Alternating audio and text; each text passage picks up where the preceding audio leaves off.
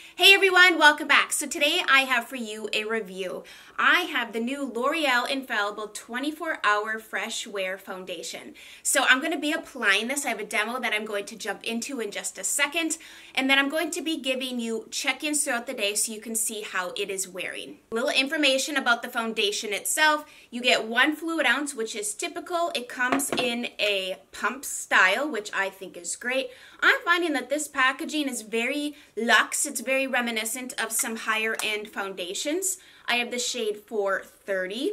There are a total of 30 shades to choose from in this foundation, which I think is fantastic.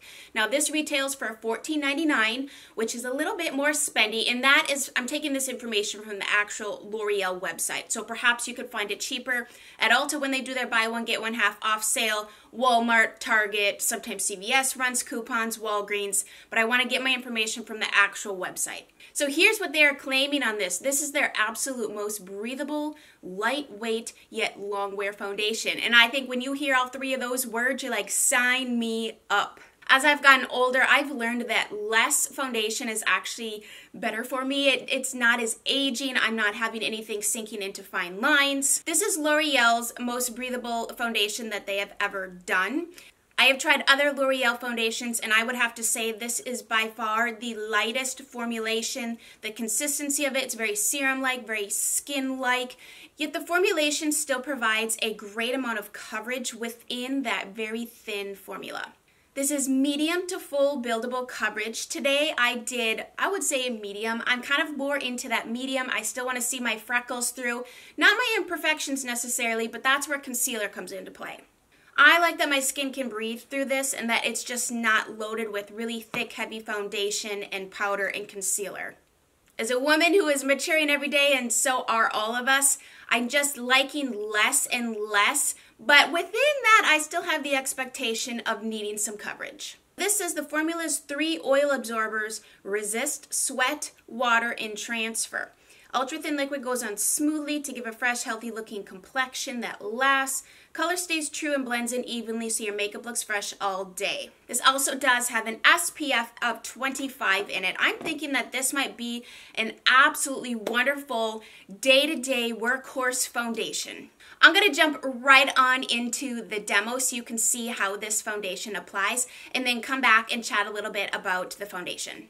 I have already primed my face with the Smashbox Photo Finish Primer. The shade that I have in this foundation is shade 430 Ivory Buff. For me right now, it's just a little bit too dark. I think in the summertime it will be a great undertone, it will work well, but for now, it's going to be a little bit dark. I can make it work. I can obviously mix it with other things, but for the sake and the integrity of this review, I did want to let you know the shade is a little dark.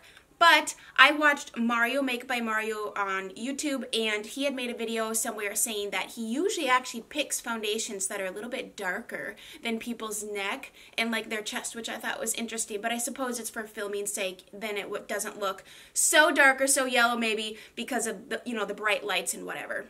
So maybe I'm right on point. See, I used about half to 1 full pump, and I'm going to cover my entire half of my face here, and I've been really enjoying applying foundation with my finger first, especially a foundation of this consistency. I guess I should clarify.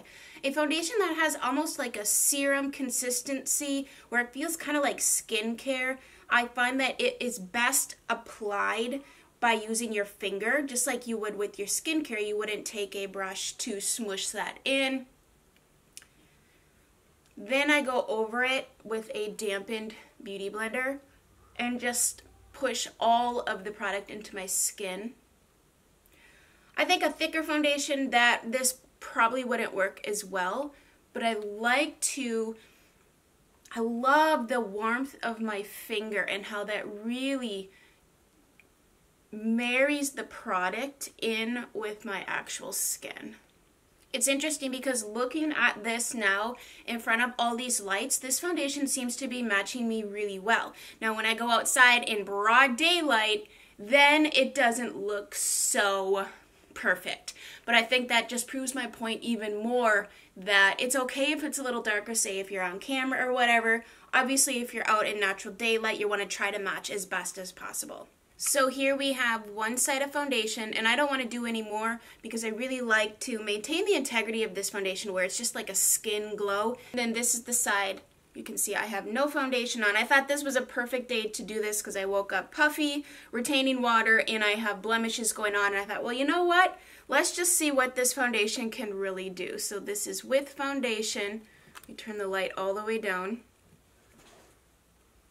There's my light all the way down to just very minimal here, so we're not sitting in the dark. And then this is nothing. So I'm going to do the same thing on this side, just one pump. Cover the whole half. And then I will let you see what the whole thing looks like here. So I finished the rest of my makeup, and I did do a very light powdering, a little bit of a dusting to kind of keep it down. Now today is cooler, so I have a feeling that this is going to last really well today. So as you can see, it blended effortlessly. I used my fingers and then I kind of smoothed things out with the Beauty Blender. I've applied it solely with the Beauty Blender, and I've also applied it with a brush. In all three scenarios, I had no issues blending. If anything, it really blends itself, meaning I don't have to work with anything clinging to any dry patches on my face. As the temperature rises, I tend to get a little bit more oily combo throughout the day. My normal combination skin is what I usually have year round. More combo in the summer, and in the winter, definitely more normal to dry. I'm really pleased with the amount of coverage I was able to get out of. I could apply less or I could apply more. I'm not noticing that it looks cakey or anything. I feel like, if anything, my skin just looks really fresh, really pretty, really natural. I've worn this foundation a few times already, and I can kind of speak to the longevity already, even on those more warmer days that we've had, warmer being like 60s, 70 degrees.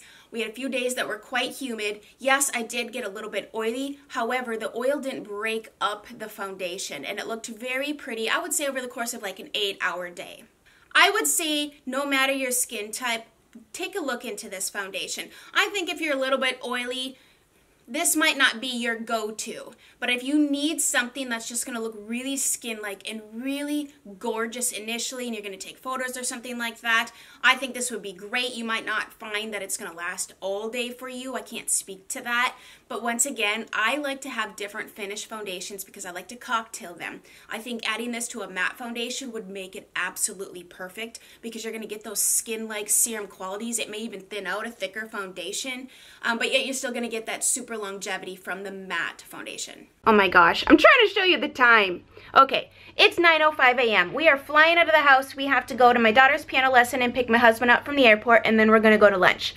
So I wanted to take you with me. Also, here is my skin on a vlog camera, and let me just tell you, these are ruthless. They show everything. So 9 o'clock, this has been on for what?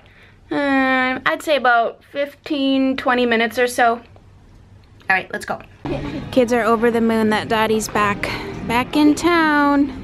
So we're at Target killing time because for the place we're gonna have breakfast at has a 45-minute to an hour wait, and there's a couple cute tank tops that I wanted to look for here. It is so rainy and dreary and drizzly that I'm really putting this foundation to the test today, let me tell you. No. So this is the first display I've seen here in San Antonio of Makeup Geek in the store. Okay, so they have little quads. Those are cute. I've never tried their cream stains. They have plush matte. Oh, I didn't know Makeup Geek had false lashes. That's new. Foiled pigments. Look like we have blushes. I think I'm gonna give this stuff a try. I usually use Bioderma, but my friend Jelena said she really likes this, and I'm thinking I'm gonna try this, especially when you do your eye makeup, just to kind of get any fallout out. So let's give this a go. $1 million bacon. Basically candied bacon. Oh, so good. This is a salmon frittata with a chive cream sauce on the top. I've had this a few times. There's Parmesan cheese, and I think there's some roasted red peppers in here. Oh my gosh, this is a lemon vinaigrette dressed salad. And this bread, as you can see, I've already dived in. Is dove in. That's the proper word. Delicious. I need proof of what time it is. Can you hand me my phone? It is now 5. Wait, that's just hold it up. It's 5:43, and I just got done attempting to eat the world's worst frozen pizzas I have ever bought. I usually have a knack for trying new things and finding good things to cook. Husband agrees over here. It was so bad. We literally ate the cheese and the toppings off of the crust because it was so... Even the kids who will eat... I would have rather have ate it off of the cardboard it came on. Yeah, I know. The crust, it tasted like cardboard. Anyways, okay. I have been rolling around in the bed. Wait. I've been rolling around with the kids. A little extra descriptive word there. Rolling around with the kids. We watched a movie. My face has been buried in pillows. And so I've been living in this space today. Also, this morning, or when we were out, like it was raining and it just was like... So the rain was pelting my face. It was just a really intense day to be testing out this foundation. But anyways, let's zoom you in hesitantly here. So we definitely have some wearing off.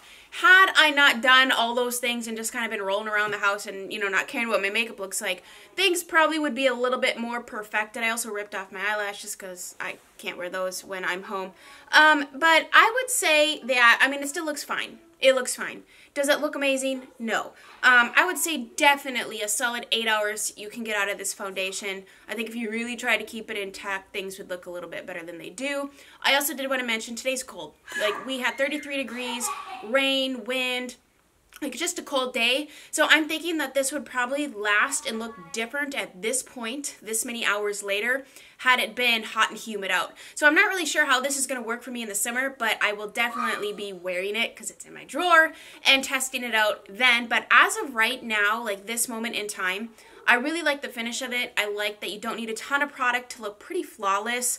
It looks like skin. It doesn't look heavy.